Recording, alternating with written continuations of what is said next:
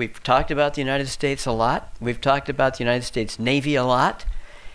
And we happen to have with us Admiral Robert L. Thomas, Jr., Director of the Navy Staff at the Office of the Chief of Naval Operations, and who in his last assignment commanded the U.S. 7th Fleet.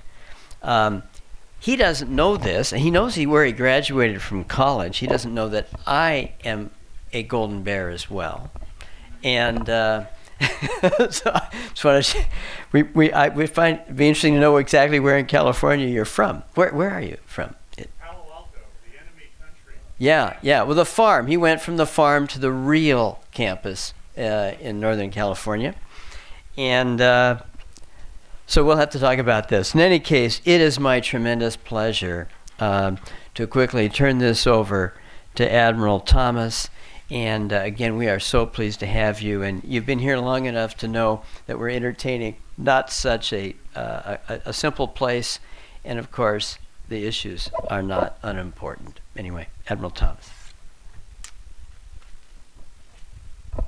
Okay, thanks, Richard. Could we bring up the actual display that Tabitha had up to start with? First of all, thanks for the invitation, and I recognize that we are about 10 minutes from the wrap-up, and there's also a Nationals game on, so if anybody wants to just kind of hit the metro, there's a couple of stops over to the Navy Yard over where I live, and we'll see if the Nationals can beat the Braves again. Richard mentioned that I'm a graduate of UC Berkeley back in the 70s, and there aren't very many U.S. Navy admirals with that particular pedigree. So I had to give up my Greenpeace membership when I joined the nuclear Navy. That said, my assumption, as Richard pointed out, is that you asked me here not as the director of the Navy staff, which is truly a miserable job, but to kind of put a lens on from 7 months ago when I was the 7th Fleet Commander. And before I do that, I want to congratulate NBR and the Sasakawa Peace Foundation on rolling out this web portal for this Maritime Awareness Project. Had I had this tool available for my sailors prior to coming out to the region, what a fantastic device for them to understand not just the political military landscape, but the fisheries landscape, the energy landscape, just the bathymetry involved, all of the different aspects of the maritime domain, because I think that's very, very important to mariners. Now, I will say that it does say interactive map up there. As a mariner, I would prefer to say interactive chart, but I get it. I'm going to just take a pass on that one. So I mentioned kind of why do I care about this, and the education of the public, I think, is crucial, the education of policymakers, but then secondly, this collaboration tool amongst all of you, many, many experts, so that you can trade ideas, and so that policymakers can kind of look over at the, they can kind of look over the fence almost in a non-attribution mode to glean out some of your expertise, but also our allies, partners, and friends. And when I say allies, partners, and friends, I'll kind of tease that out a little bit from that 7th Fleet lens. And then finally, a topic that's very, very important to me, I think this kind of tool is another avenue for us to try to get closer in the U.S. to ratification of our signature on UNCLOS. It is unconscionable to me that we haven't gotten that done. And I think everybody's very, very clear on the U.S. Navy's position and the U.S. government's position on where we should be. And it's frankly embarrassing that we don't have a seat at that table. So let me briefly provide you kind of a former operator's view. If you saw what I did over in the Pentagon now for the Chief of Naval Operations, it's positively clerical. So this was a past life and a much better life. As you look at this chart, it does a nice job of describing the U.S. 7th Fleet's area of responsibility. From the international dateline to the India-Pakistan border, 36 maritime nations. U.S. 7th Fleet on any given day is about 20,000 sailors, 50 warships, 150 aircraft. It has gotten noticeably smaller since its high water mark, not just in World War II, but back in the 1980s. That said, when the U.S. Navy decides on a new capability actually being forward deployed, it usually goes to the U.S. 7th Fleet first. When I was there as the 7th Fleet commander, we had the first all Super Hornet air wing on the USS George Washington, our forward deployed carrier. Now Ronald Reagan out there forward deployed to Japan. The cruisers, somebody mentioned the PRC's Coast Guard cutters at 10,000 tons. That's actually the size of one of our cruisers, not one of our destroyers. You know, a destroyer would be dwarfed by these two Coast Guard cutters. That said, you look at our capabilities. P8, we brought it out there first. It's gotten some media attention, obviously. We brought out Littoral Combat Ship. We have a rotational effort there, mostly focused in the Southeast Asian area. Eventually, we'll move Littoral Combat Ship up into Northeast Asia.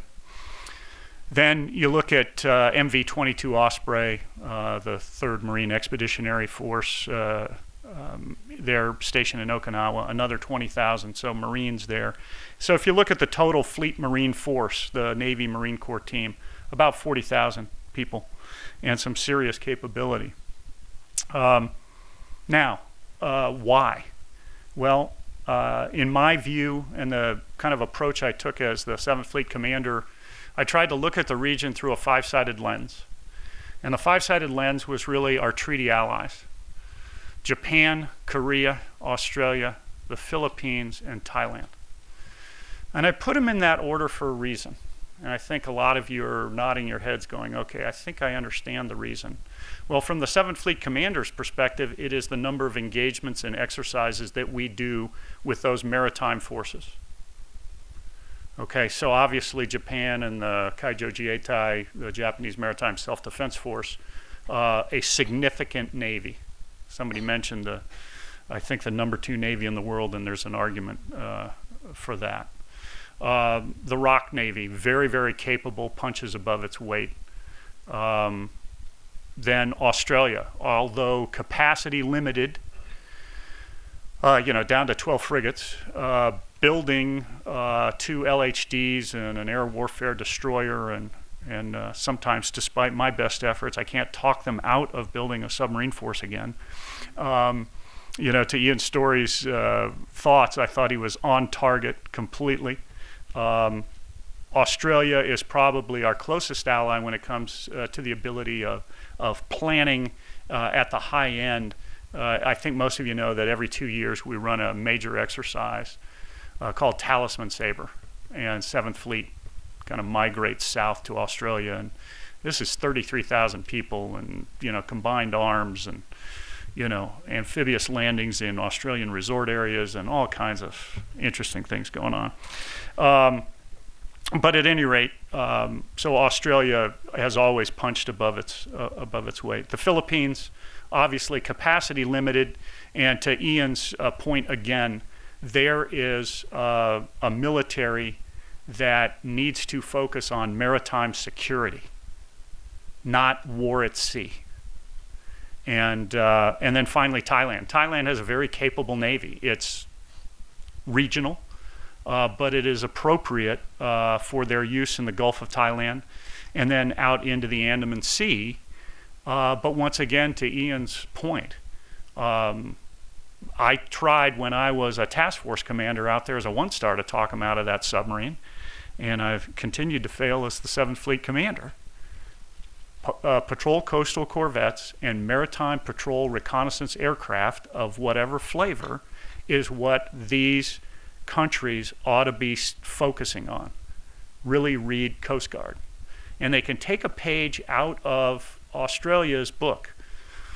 The Royal Australian Navy has a dual set of authorities, both a military set of authorities, but then a set of authorities that look more like our U.S. Coast Guard. And I think that that's probably the model for countries in this part of the world as far as maritime security. And that goes back to the issues that the panel was driving towards. How do you get to, coherent fisheries management?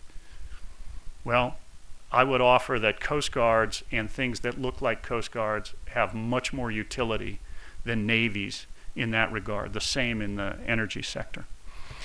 As 7th Fleet, I looked at 5 areas of interest daily.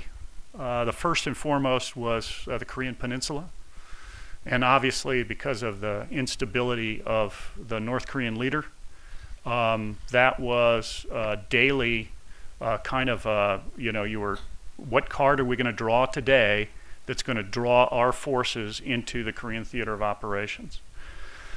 Secondly, East China Sea, and we've talked about some of the issues there, and then the South China Sea, and more and more the eastern half of the Indian Ocean, and then finally Oceania.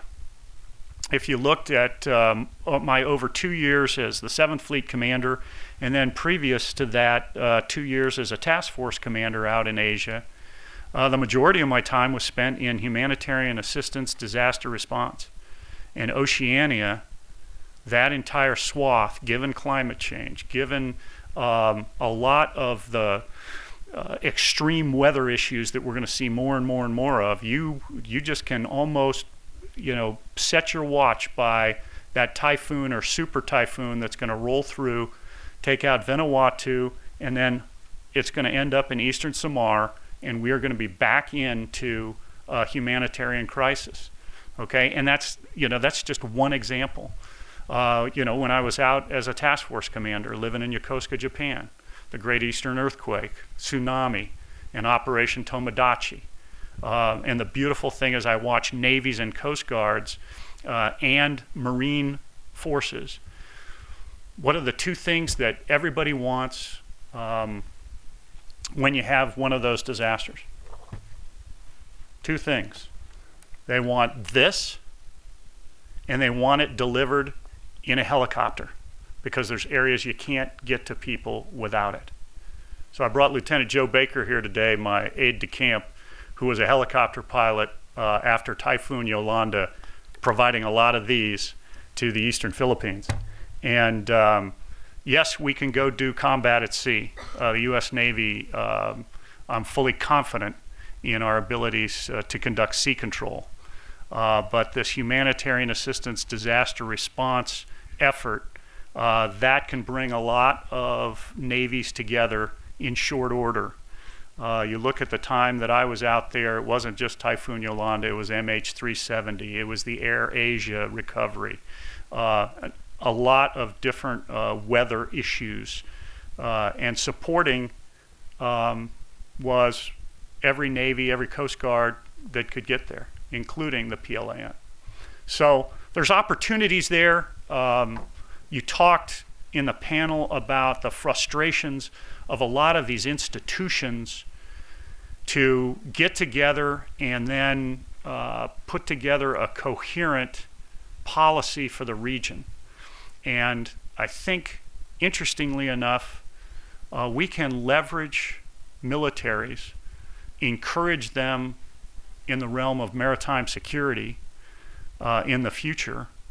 And one of those possible constructs are the exercises that go on now with ADMM+. It's a mine countermeasures exercise, or it's a humanitarian assistance disaster response exercise. It's a counter-piracy effort. Yes, we still have piracy problems in the South China Sea. A lot of people forget that. They kind of tracked off into the Gulf of Aden for years, and guess what? It's a different flavor, but there's a piracy problem. Transnational crime. These are all areas where navies and coast guards in the region can agree to get together They do that on a regular basis. I think Indonesia is hosting a Komodo right now, and very, very successful. I remember attending the first version of that. Now it's up to maybe 34 participant nations. So despite the frustrations, understandable, and the concerns of the panel of experts, this non-expert, this operator, is actually pretty optimistic when I look Navy to Navy relationships. And I'll close with a kind of one thing that kind of brings Ian Story's perspective kind of up to the front. So in my engagements with my fleet commander counterparts of the PLAN, the North Sea Fleet Commander, Admiral Ewan, he and I, if you look at our biographies, they're almost exactly alike. We're the same age. We both, spent our formative years in the nuclear submarine force. We were one-star task force commanders out in the Arabian Gulf at the same time together when I was CTF 54 and he had the counter-piracy task force, and so on and so on and so on. The North Sea Fleet Commander and I got together for 3 days. I think we spent about 2 of it at the Tsingtao Brewery in Qingdao. But that aside, that dialogue was very open. An ability to sit there and work on things like cues, conduct for unintended encounters at sea, various exercises, and then, a little bit different, my engagement with Admiral Shin, the South Sea Fleet Commander, because he's down there under pressure. If you were going to pick one of those 3 fleet commanders to be in the PLAN, pick the North Sea Fleet Commander. That's a good gig, okay? The South Sea Fleet Commander, a lot of pressure, given this motivation by China to change the dynamics in the area and their commitment to the 9-dash line. But again, very frank discussions with him back in 2015. And so I think there are opportunities, military to military, to get some things done that perhaps have frustrated us in other avenues. I think Admiral Harris, Admiral Swift have engaged heavily out there over the years, and we might be able to leverage their relationships, just as we can our Chief of Naval Operations, John Richardson and John Greenard before him, and their relationships with Admiral Wu Shangli. Okay, I'll leave it at that, and I think we're probably about 5 minutes over, so if you want to ask a question, fine. I've got one question before we open to the floor. And one question from the floor. What is the danger to Fiery Reef and these other new so-called islands out there? What is the danger to them of weather? That's I think, a great issue. I look at these artificial constructs, and the first thing I thought, and it's not just because I'm a Berkeley grad, I thought about the environmental damage that was being done. I am much less concerned about, quote, the military applications of these islands. I'm very concerned about the effects on the environment, and then as you, and there are people in this room that know much more about it than I do, as you get into more extreme weather, as isotherm lines continue to move north, what does that mean for not just those artificial constructs, but the Spratlys in general? Especially because the ecosystem, as I think it was Tabitha laid out, is so delicate. Let's go over here, Chris. Oh, thanks. Admiral, thanks so much. This is the last one. Hey, didn't you ask a question for the last panel? I did. Aren't you disqualified or something? Nope. From that? Us Berkeley guys. I got to ask 2 questions. Are you Berkeley too, Chris? Class of 66. Class of 73. When I was in Navy RTC. 79. There you go. I actually got to meet Admiral Nimitz, sir. He was 11 feet tall, as I recall, and it was a sobering I want everybody experience. to know I had a ponytail and Birkenstocks on when I interviewed with Hyman G. Rickover in 1978. Yeah. That was the key, obviously. I joined the Navy for 4 years. I've just spent the last 32 trying to get out. Good. Yeah, but so far so good. Thanks. I'm glad you're there. The reason I asked that naive question is that otherwise it's anything that gets dicey is directly U.S.-China, nose to nose. And obviously that worries you. You talked about your experiences. Yeah, and I don't see it that way. Okay. That's what I really don't. I'm much more concerned about the skirmishing between fishing fleets and coast guards, in places like South Laconia Shoal, Second Thomas Shoal, formerly Scarborough Reef. I worry about those, and this notion that the PLAN and the U.S. 7th Fleet are going to go toe to toe anytime soon, I think is just mistaken. Right, I agree with that. My question is how do you avoid it if we're going to have increasing incidents? Because everybody seems to rely on us as ultimately their backbone until they get their coast guards and everything's built up, which is going to take quite a while. I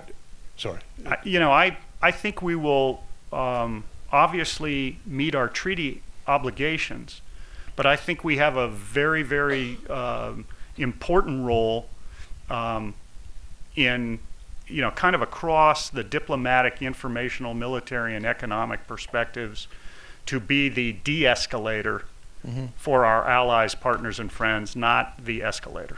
In that final regard, and I apologize, we just saw Mr. Putin amuse himself buzzing one of our destroyers, simulated attacks. From your discussions with your Chinese counterparts, and after the Hainan Island example and lesson from 2001, are you less worried about that now with the Chinese playing that kind of silly game? Well, I'm certainly less worried about that with respect to the PLAN and the PLAF, the People's Liberation Army Air Force.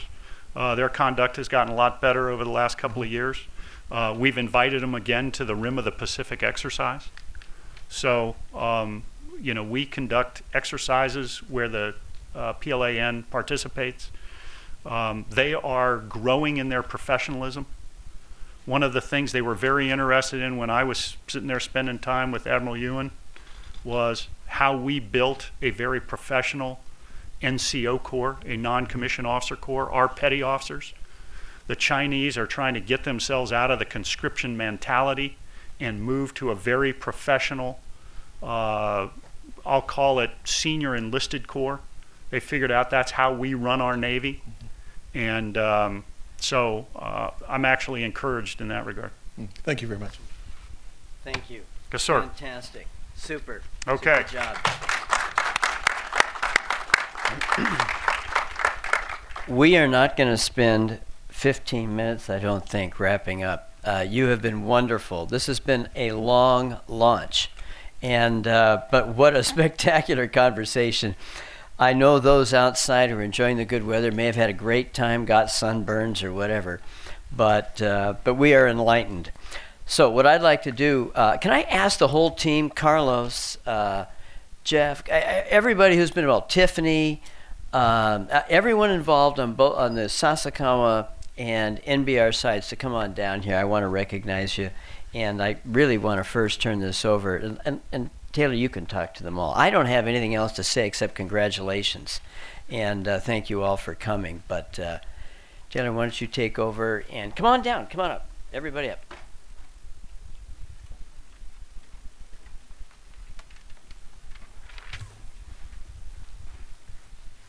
So, I mean, on behalf of everyone who's been involved in this project, including, where's Xiaodong? Yeah, Xiaodong. Come on. Thank you very much for coming out today. A few quick items to note. First, the website goes live at 6 p.m., maritimeawarenessproject.org.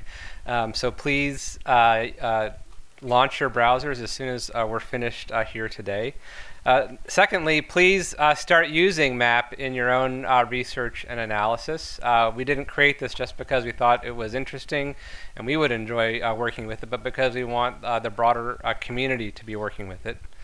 Thirdly, please send us your comments and suggestions if you think there's material that we could add that would be useful. So there is a contact us portion up there on the website, and we're certainly open to suggestions for how to improve the product, how to make it better, how to make it more useful.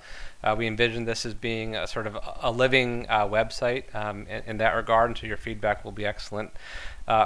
Fourthly, please join me in thanking everyone who actually really did make this possible from Sasakawa, USA, and from MBR. Xiaodong Liang, Jeffrey Hornog, Tiffany Ma, and Carlos Kernickus. Anyway, please join me in thanking them.